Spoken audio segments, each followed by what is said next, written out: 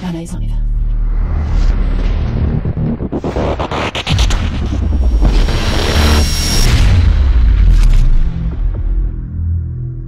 Salut à tous les gamers, gros Nicette aux commandes aujourd'hui de ce qui va être un top 10 complètement hors du commun, spécial extraordinaire, pour les simples et bonnes raisons que, oui, je suis retourné sur All Gen PlayStation 3, plus précisément, et il faut savoir que tout un tas d'aventures exotiques, complètement fantasmagoriques, me sont arrivées parce que par pure nostalgie, j'avais envie de jouer aux anciens COD et vous savez déjà qu'est-ce qu'il existe sur les anciens COD malheureusement, des hacks, des glitches, franchement tout un tas de lobbies, des trucs comme ça, etc. Et franchement c'est excessivement énervant. Comme dirait dans des connects Claudie Faucan, c'est excessivement énervant. Tu vois. Enfin bref, les amis, je tiens à vous préciser qu'il n'y a pas d'ordre prédéfini ou de première place ou de 10e place, etc.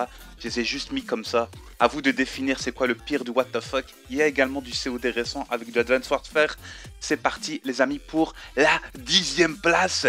Et nous sommes sur Black Ops 2. Il s'agit de clips aussi que j'ai rec il y a pas mal de temps. Je jouais tranquillement, etc. Vous voyez que c'est bientôt la fin de la première manche. Non seulement il y a déjà un vache quitte, je me dis vas-y on va continuer à jouer, etc. Puis subitement je vois que tout le monde a quitté la partie et que moi je suis seul. Donc je sais pas du tout c'est quoi ce bug, je sais pas si vous l'avez eu, quoi qu'il en soit. C'était vraiment étrange et parfois regarde, tu mets le tomahawk sur le mec ou bah tu vas pour tirer sur le mec et il est limite regarde, vous avez vu, je lui ai mis un hit mark les gens. Je lui ai mis un hit mark au tomahawk, c'est n'importe quoi, vous êtes d'accord avec moi? Là, regarde, on est sur Advanced Warfare, Xbox One, donc c'est il y a très peu de temps, au passage, je l'ai posté même sur ma chaîne secondaire, regardez-moi celui-là, il a une santé illimitée et j'ai vraiment halluciné, je vous jure, ça s'appelle le glitch du, comment s'appelle ça encore, la grosse armure, la Power Ranger, du Goliath, et moi tu sais que vu que je suis un gros rageux in-game, je me dis je veux le tuer parce que je l'ai entamé. Mais ce que je savais pas, c'est qu'en réalité, il est limite invincible ce mec-là quand il fait ce glitch-là. Bien entendu, Sledgehammer Games m'a répondu, ils ont ban son GT directement. Ça c'est quelque chose qu'il faut savoir. Regardez là, encore une fois, je cherche à le tuer et vous voyez bien qu'il ne m'avait même pas vu et que je lui tire dessus et que voilà, ça lui fait limite. C'est comme si on te souffle dans les cheveux quoi. J'étais complètement dégoûté ce jour-là. 8e position sur Black Ops 2, encore et toujours. C'est quoi ça? Une voiture qui vole? What the fuck?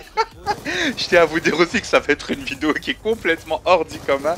Parce que toi t'es là, t'es en train de jouer, tu t'attends pas à voir ça. Le mec il est là, il se fait vas-y continuez votre game, moi je veux faire un peu de Minecraft, tu vois. Il est... En fait le mec je pense qu'il a été frustré, il avait pas de Minecraft, tu vois, ses parents ils voulaient pas lui acheter la dernière version pour pouvoir jouer avec ses amis en ligne, etc. Il s'est dit je m'en fous, j'ai ma PS3 hackée, je vais aller sur Nuketown et je vais faire ça, regardez-moi ça les gens. Et il commence à les arranger comme des Lego. C'était juste hilarant, j'étais je sais pas en compagnie de qui, je me souviens pas. C'est des clips qui datent d'il y a très longtemps aussi au passage, je les ai gardés sur mon PC en attendant de vous faire un top 10 pareil et je vous jure, je sais pas combien de temps je vous ai laissé. Et le mec va continuer à faire ça. J'ai limite arrêté ma game parce que on était explosé de rire et on s'est dit c'est impossible que ça existe. C'était encore durant la période BO2 si je me souviens bien d'ailleurs de ce clip, tu vois. Et voilà. Bon, on va enchaîner avec la 7e position. C'était très récemment, je suis retourné. D'ailleurs, le clip est en 60 fps. Et voilà, très souvent quand je me fais reconnaître, malheureusement, il y a des gens qui n'hésitent pas pour utiliser la triche. Ils n'hésitent pas à utiliser la triche pour essayer de mettre une série ou quoi que ce soit, pensant vraiment que voilà, ils ont du niveau ou je sais pas ce qu'ils ont, mais je trouve ça tellement minable. Et regardez-moi ça, hein, je vide mon arme sur lui, vous allez vous rendre compte qu'il était complètement invincible. Donc bien entendu, après ça, généralement ce que je fais, c'est que je quitte la game. Parce que non seulement, le pire c'est qu'il y a des gens qui se rendent pas compte que le mec est en train de tricher. Tu vois ce que je veux dire? Modern Warfare 3, retourné récemment, et ce qui a infesté le multijoueur de ce jeu, moi qui adore faire des moabs, hein, c'est ces mecs-là qui sont complètement invincibles. Le pire, c'est qu'ils n'ont même pas de shoot, ils savent même pas jouer. Et parfois, ils sont complètement invisibles. Mais là, en l'occurrence, il n'était pas invisible, mais il était invincible. Tout simplement, on enchaîne avec la 5e position. Et on était en hardcore. Il faut savoir qu'en hardcore, j'adore aller jouer. Mais je me dis, est-ce que ça existe les mecs qui ont des wallaks et tout? Parce qu'il y en a parfois, ils nous pré-shootent d'une violence. Et là, tu l'as vu, hein, je lui ai mis 2 rafales d'Emuita 1, sachant qu'une demi-rafale, c'est-à-dire 2 balles, vu qu'elle a 4 balles par rafale, suffit à le tuer. Et je vais le faire plusieurs fois avant de comprendre. En fait, j'avais déjà un doute parce que quand tu sais qu'un mec te pré-shoot alors que toi t'as la micro ou que tu le brouilles et qu'il sait exactement par où tu viens, tu hallucines. Donc là, ça va être la mi-temps, si je me souviens bien. Et j'en profitais justement pour dire ça, c'est quel est l'intérêt? Quel est l'intérêt de jouer de la sorte? Concrètement, je me dis, j'essaie de me mettre parfois à la place de ces gens-là. Je sais pas s'ils sont jeunes, moins jeunes et tout. Je me dis, est-ce que c'est en trichant, en étant invincible que tu t'amuses sur Call of Duty? Ou bien est-ce que tu es là plus pour le plaisir de t'améliorer et de chercher à faire ce que tu n'arrives pas à faire tout le temps? Des nukes, des gros gameplays, des massacres, etc. Quoi qu'il en soit, voilà. Moi, c'est tout ce que j'avais à dire. Même en hardcore, les gens se mettent à tricher. Et tu vas voir que je vais me ramasser la blinde de Strike. Franchement, c'est juste aberrant. C'est dégueulasse parce que j'étais en compagnie de Globox dans cette game, je m'en souviens très très bien. Et il me disait, Grony, maintenant il triche pas, c'est toi qui as pas de shoot, etc. Je lui dis, ah ok, j'ai pas de parce que vous savez que Globox, vous savez comment il est avec moi, il me provoque tout le temps. Mais ça n'empêche qu'on joue très souvent ensemble, tu vois. Et le mec regarde au calme, il se tourne et tout, il te tue. Voilà, et vraiment c'est du foutage de gueule. Et ils savent très très bien, Treyarch, que Black Ops 2 est l'un des jeux encore le plus joué par la communauté Call of Duty. Et même comme ça, voilà, ils feront rien. C'est juste pour que tu achètes le prochain et que tu migres dessus. On est 4ème position. Et là c'était Vertigo. Et je lance une game, c'était sur les DLC. Et s'il y a vraiment beaucoup, il y a longtemps quand même. Et là tu rentres dans une game, tu essayes de quitter, tu essayes d'appuyer même sur Select pour voir le score. Tu vois le mec il était en 70 et quelques à 0, plus de 70 à 0. Et c'est impossible pour toi de quitter. Et regarde le message même qui est écrit sur... T'as l'impression vraiment que t'es sur un mode PC, etc. Et le pire, c'est que tu sais quoi? C'est que tu es obligé de reco pour pouvoir quitter ce genre de game-là. Soit ça, soit ta PlayStation, elle freeze. Tu es obligé de l'éteindre et ta PlayStation, elle freeze. Donc ça peut vraiment, en plus même, endommager ton système, quoi. Si je dis pas de conneries, regarde, c'est des aimbot headshot. Le mec, il fait n'importe quoi. Tu sais, c'est quoi le pire? C'est que c'était des abonnés en face qui m'avaient reconnu. Ils m'ont dit, ah, t'es le vrai? Invite-nous! Tu vois, ben, enfin bref.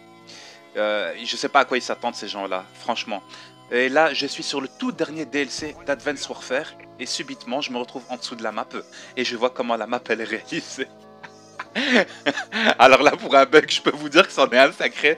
Franchement, ça m'a vraiment fait rire, et en même temps, je me suis fait déconnecter. J'avais pas d'erreur de réseau. J'ai tout simplement été déconnecté de la game, et ça me le fait très souvent. Deuxième partie, j'étais en compagnie, je pense, de Tonio, de Globox, etc. On commence une game en hardcore, je me rappelle plus si on était en live ou en différé, je pense qu'on était en différé.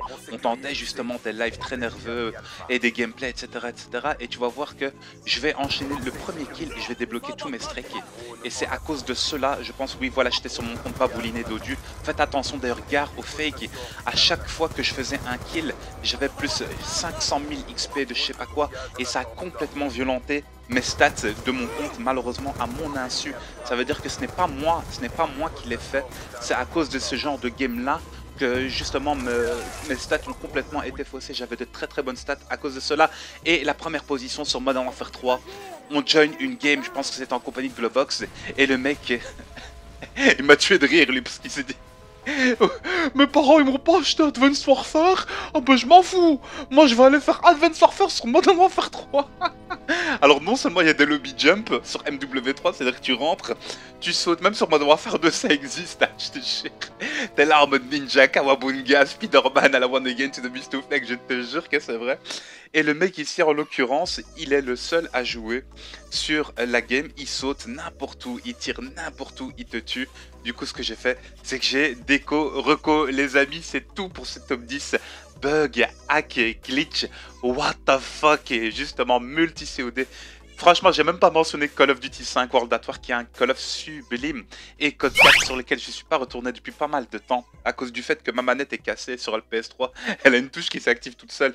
Mais si t'as passé un excellent moment, je t'invite à mettre un max de likes parce que c'est ça qui me soutient encore plus que les vues. N'hésite pas à partager la vidéo si t'as passé un bon moment, ça me demande pas mal de temps de travail. Mille merci, ne manquez pas ma vidéo sortie hier. des conseils justement pour réussir ses études en cette période d'examen. J'espère que vous allez tous réussir avec un magnifique gameplay au snipe sur Advanced Warfare. Mille merci pour votre fidélité, c'était Grony, ciao les gars, à plus, bye bye.